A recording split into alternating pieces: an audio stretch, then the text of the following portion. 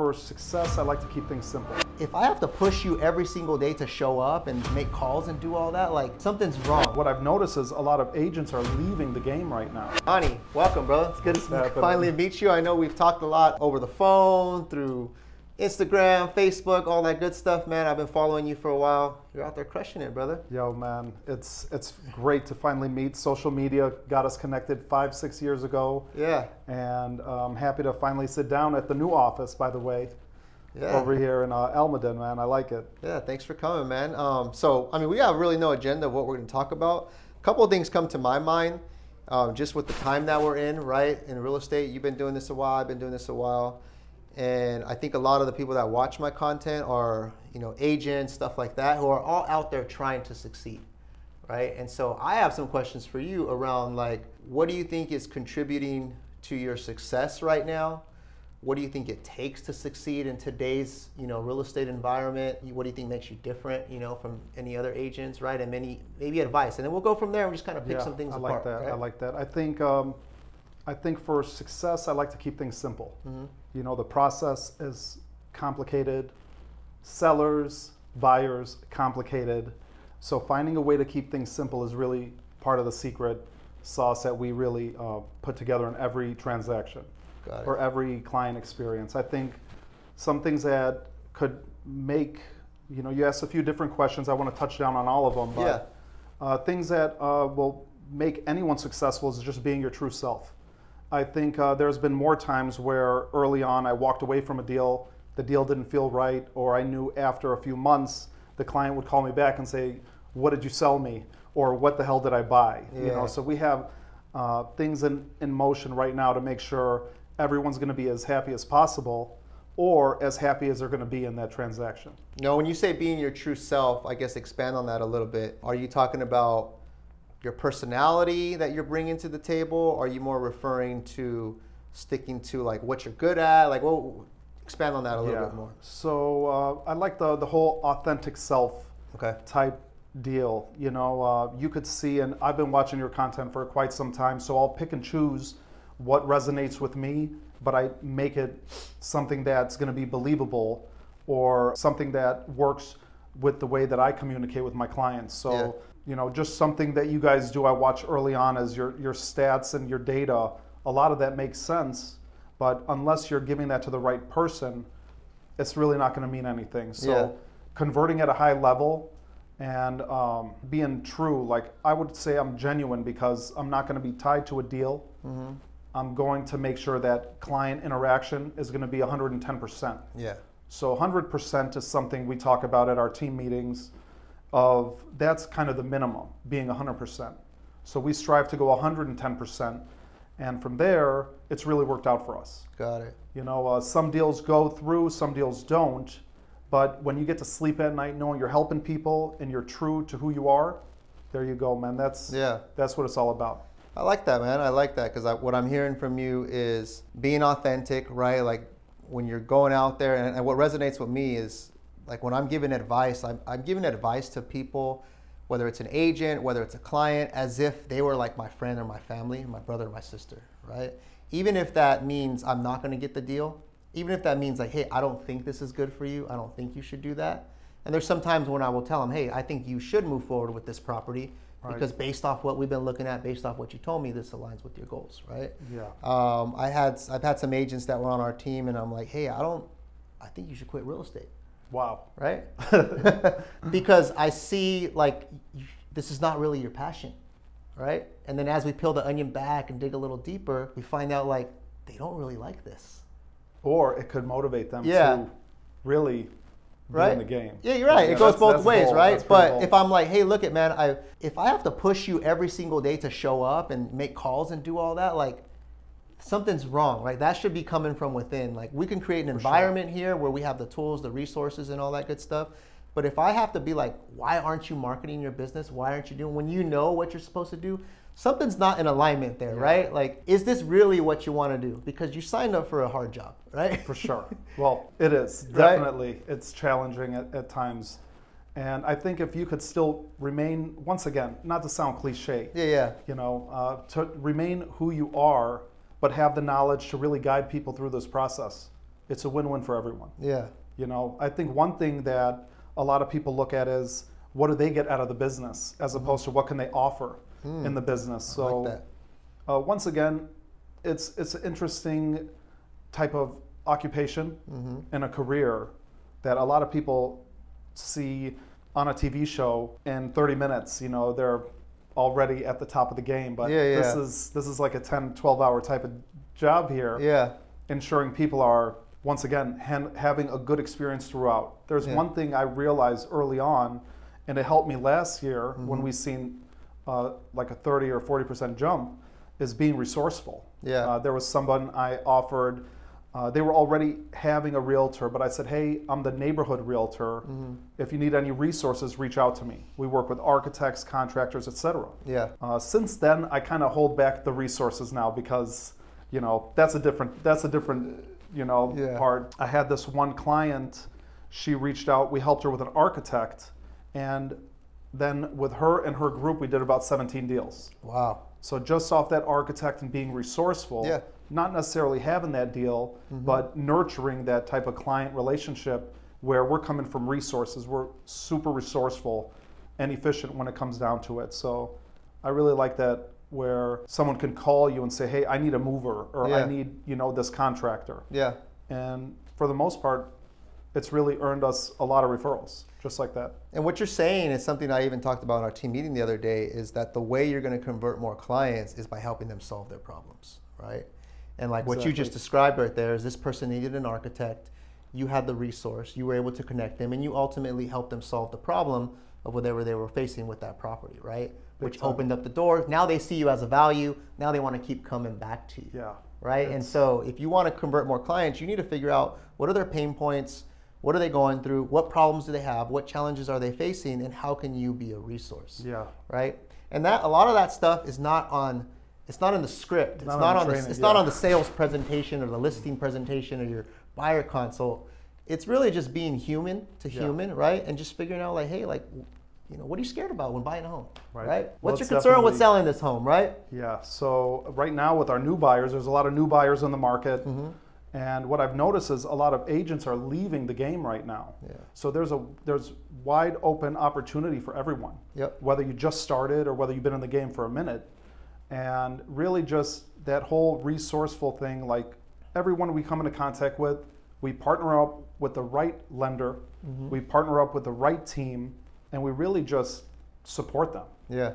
You know, I think that's what made you successful here, because you give everyone the resources and the support, but they still need to meet you halfway. Yeah, do the work. Yeah, there you go. And you created a lot of top producers, man. Yeah. You know, big congrats to that. Yeah, you know. See them moving on and doing their things, and that's what a true leader does. You build an opportunity for people to either continue to add to your company, or you get to watch them grow, which I think is still rewarding. Yeah, it's funny you say that, because a few years ago, like some of the agents were kind of talking and stuff like that, like, oh, you guys just help people, you know, learn, and then they leave you guys, right? Like people come to you just so they can learn and then leave. And I'm like, is that really a bad thing, right? Like if I help them from zero and got them up to be a top producer and get the confidence to go out there and open up their own brokerage or their own shop or start their own team or fly off on their own, that means I did something great for that person, right? I agree. And so you would be naive to think that someone's going to stay on your team forever, right? There will be some like lifers where you just, maybe they get into different roles, but if you're really succeeding in real estate, it's because you have that itch to continue to grow and continue to grow, right? So it's like now I'm embracing the fact when people like graduate. Yeah. And we had one of our top guys, right? Go off on his own and leave us, and we actually had a celebration for him. Yeah, that's amazing. A big celebration, and we're still doing deals with him right now, even though he's no longer on our team. And I know we've impacted his business tremendously, and he's done a great job. But it's like, dude, it's a good thing, right? That's true leadership. I think when you realize there's so much to go around, and you don't have to be greedy, and as a true leader, you don't have to like hold them for hostage.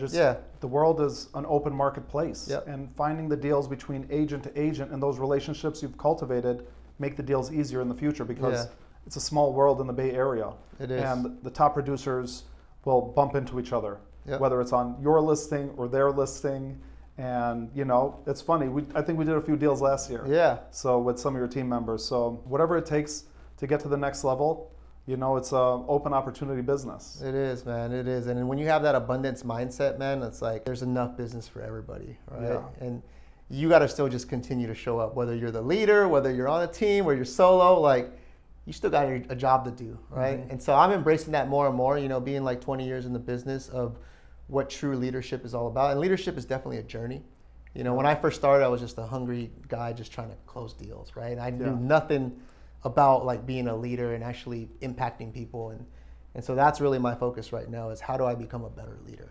Yeah, that was a fun part, you know, just one man gang, getting every deal, you know, that's what really pivoted me into the current role where I've brought a few other people in, some managers, directors, people who really take over some of these operational tasks, but also be successful. So we have this thing where everybody eats. You know, if we're all at the table, we're all eating. In this current climate, we all need to stick together. And there's going to be clients or agents that come and go, but your true group, you guys are going to continue to make moves.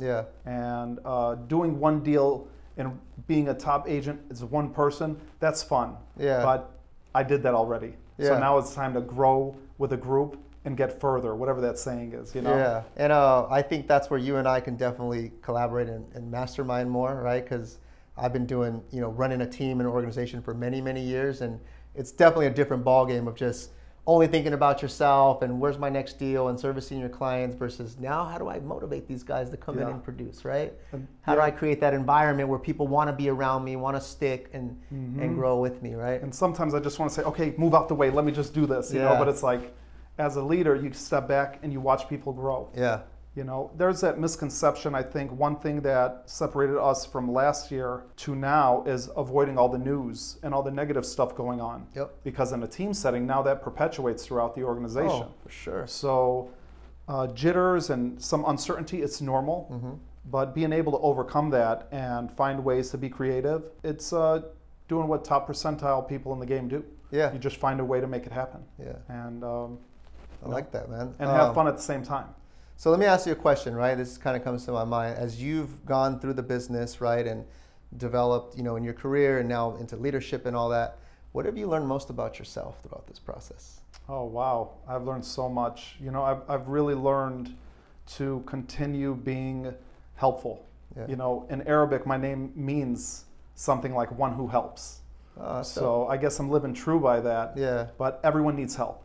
Whether it's a client, whether it's an agent, or even in our personal life. You know, our world really just blurs lines between our personal life and our business life. And one thing I've learned is everyone needs help. And if you have an opportunity to help, then you should. You know, and that's just all part of being a good person. And that really translates into becoming successful. If you put money on the side, being a successful person is just being there for someone that needs help. And that's one thing I learned, that no matter where I am in the world or what help I need, I always had that support. So I always turn back once I reach a goal, and I'm always like, okay, who's coming with me? You know, and I set the expectation, you're going to have to work. You know, you're going to have to work equally, or if not more, than me, but we got each other, and that's what it takes, and it's worked out for me. That's dope, man. That's dope. I mean, what questions do you have for me, man? I'm asking you some questions. So when some of your top guys leave, it's a slight pinch. You know, you're just like, kind of like, you know, what the hell? You know, sometimes if it's without warning, if it's in, you know, just some people will reach out to you and be like, hey, man, in a few weeks, I'm out. And some people are just, you know, no matter what happens. Some of those things that you've learned early on building a team, because I'm in the process right now of building a team, but I'm super picky. So what is it with you and what you've learned, knowing that people are going to grow, people are going to be probably a little shady, or be real deal about it? What's something you learned in terms of the new future?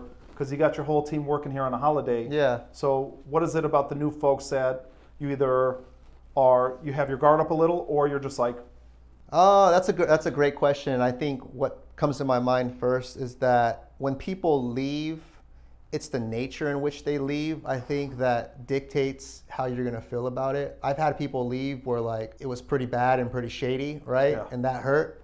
And I've had people leave where it was like graceful, man. It was like, hey, like, thank you for everything. Yeah. This is what I'm trying to do. This is why, like, you know, and I can respect that. You know what I mean? And so it's really, I think, in the nature in which it happens. It's almost like if you're breaking up with someone, right? If you break up with someone via text, after you've had this long relationship with them where you've been there for them, and, you know, that's not going to feel good, you know? No. And it's not going to feel good at any time somebody leaves, right? But you will get over it a lot quicker when it went down really cordially and smoothly. And then that door still stays open with that person, right? Because if everything was on good terms, it's like, hey, like, it was just better for them to leave. That's respect right there, right? I'm still going to want to, like, help you out and do deals with you down the line or whatever, wherever our paths may cross. Definitely. Right? So tell me, though, from building a team and watching, and certain times as you were growing into a team leader, there were resources that you used. Do you utilize that same kind of hunger to make sure your current team has those resources in play, whether it's CRM, coaching, all of the information needed in terms of, you know, do you use some of the things you learned early on to help your team benefit and get further than you did? Yeah, absolutely, man. There's so many things, right? But I would say kind of the glue, like I would say there's one simple thing that has really led to my success, and it's by having a consistent team meeting every week. Consistent. Right?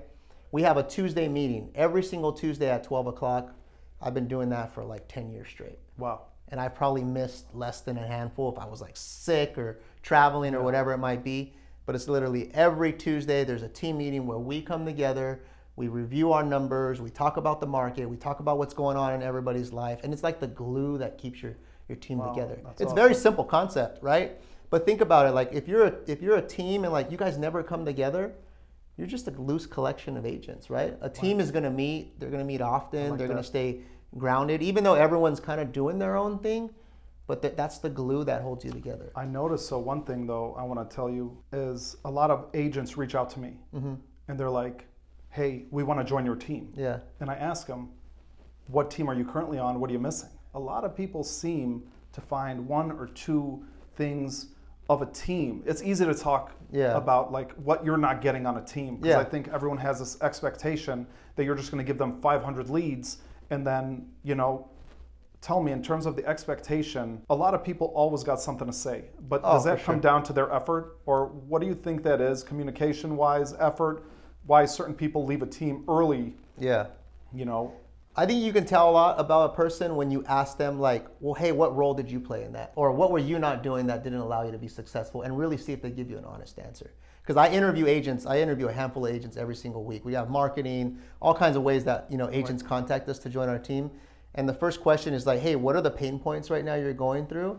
And I'll hear them out, and then I'll start picking it apart. I'll say, okay, well, you weren't getting this from your team leader. Well, what were you doing to fix that, right? And then a lot of times they're like, I wasn't doing anything, right? I was just expecting them to make my business boom, right? And so you're trying to see, is this a resourceful person, right? Is this someone that is just here to complain? Or are they really like analyzing like, well, what role did they play? Right. Because someone that is analyzing what role they played, you can coach them and you can help them grow. If it's just pointing fingers, it's hard to coach someone that only points fingers at people. Yeah, that definitely is. And so I would say, and then you also got to get really clear of like, what are their financial goals and what are they willing to do to reach their financial goals, right? And so one of the things we ask in our interview is, how much money do you want to make in the next year? I'll let them talk, right? Now, what are you willing to do, or what are you willing to sacrifice to make that happen? And they just stay quiet, bro, and see what they say. And it's all over the board, right? That's interesting, because everybody doesn't want to make the same amount of money. Exactly. And then once they discuss what they want to make in terms of transactions, I always ask people how many transactions you want to do. Yeah. Because you could easily reverse engineer. Yeah. Okay, you want to do 12 transactions for the year. Easy. Yeah. So one a month, you know? But a lot of people don't know how much transactions means to dollars, right? Depending if they're newer, if they're experienced, right? If they're a newer agent, they know a dollar amount. They don't know what if 5 deals means 50,000 or 100,000 or whatever, right? So I would say, how much money do you want to make? What are you willing to do? Now, what do you think it's going to take for you to do that, right? Because I also want to see if their expectations are in line with reality, right? Well, I just want to come in part-time and I want to work one day a week, but I want to make 200,000. I'm like, yeah, like we're a little bit off, right? Let me like tell you really what it means to make 200,000 in real estate. And then if they pass that conversation, okay, let me invite you into our Tuesday meeting, because I want you to see what we're like and see if you even like us. and see if we like you, basically. Yeah. And that's the next step of the process. That's right? where I started.